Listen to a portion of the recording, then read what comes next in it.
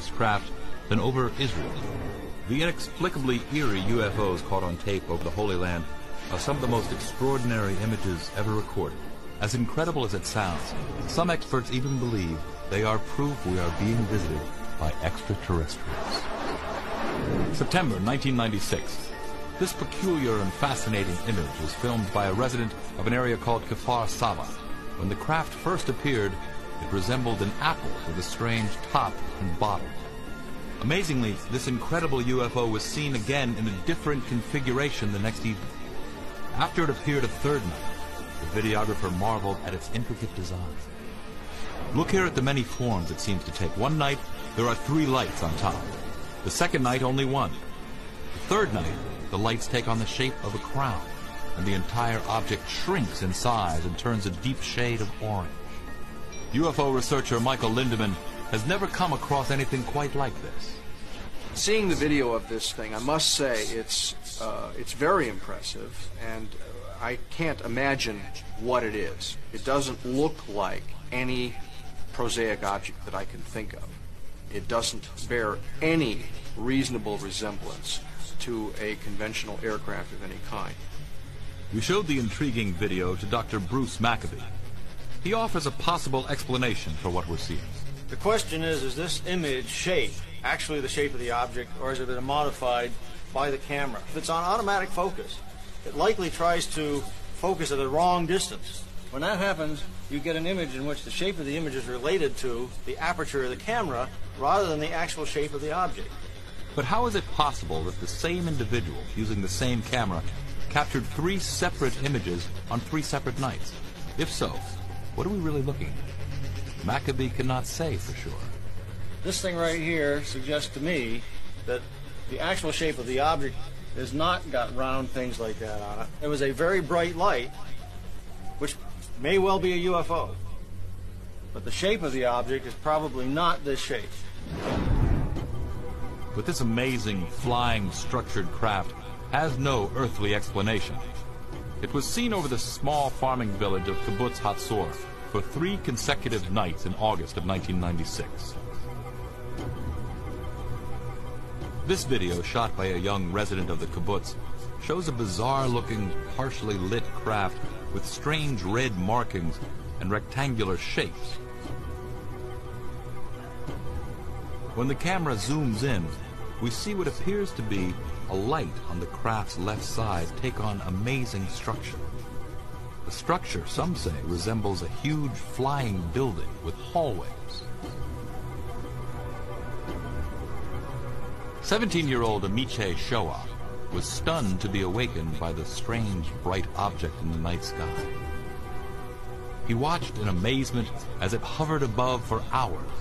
He waited for its return the next night, video camera in hand. By the third night, word of the strange craft had spread, and some 60 members of the kibbutz came out to see it in all its glorious color. This time, Amiche's batteries failed, but he managed to film the odd craft again using a neighbor's camera. Look what he managed to capture on tape. The structure is so massive that the illuminated portion is said to represent only 5 to 7% of its actual size. Is this the design of some otherworldly architect? As incredible as it sounds, some UFO researchers claim it could be housing alien inhabitants, giant aliens as described in the Bible. No one has ever seen one like this before. So it was captured on 2 separate nights, 1 separate morning. Over 100 people saw it. Barry Chamish is one of the most respected UFO investigators in Israel today. He believes that this is one of the most extraordinary UFOs ever caught on tape. What we're dealing with Hatzor is a very large UFO. This thing is not just a round disc. This thing's got windows. It's got 2 rows of windows or vents, or who knows what on earth they're shaped, because they are very odd, offbeat squares. And they managed to get a close-up of these vents. I mean, really close. You're right inside them. And they could be teeth for all you know. and you have no idea what's attacking you. But this orange structure, I believe it's energy vents or something to do with venting energy. The kibbutz is near an Israeli Air Force base, but Chamish is convinced this is no military craft.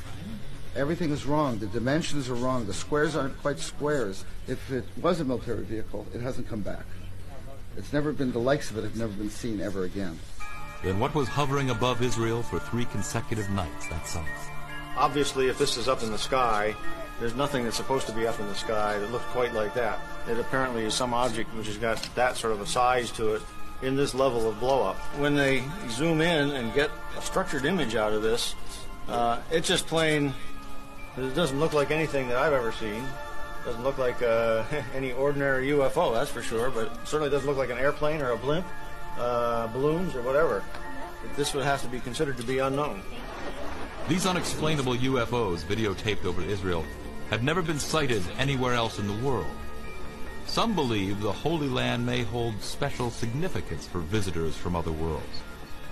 Even Israeli television has broadcast images of possible UFOs on the news. However, according to Chamish, the Israeli military has secretly viewed UFOs as a possible threat. Israel has never admitted to UFOs, and I know for a fact that our Air Force is chasing them constantly. I was in the Air Force. We were ordered not to tell anyone. This extraordinary footage may actually show a UFO being tracked by an Israeli military jet. The video was shot by a student named Gil Bar. I got my camera and zoom in on the object, and as I zoom in, the object began to get closer or brighter, and I didn't understand what it was. But what happened next is even more baffling.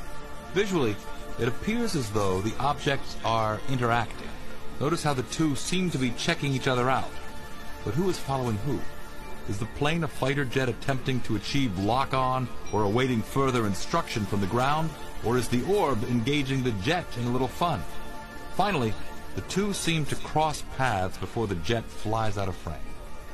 It's an electronic cat-and-mouse game. You've got a high-flying surveillance plane throwing all its electronics on this disc, and this disc kind of bopping away from the waves or the beams. I think it was just playing with this plane. But there was nothing playful about this dramatic UFO encounter recorded on September 28, 1996, near the town of Rosh Ha'im, not far from Tel Aviv.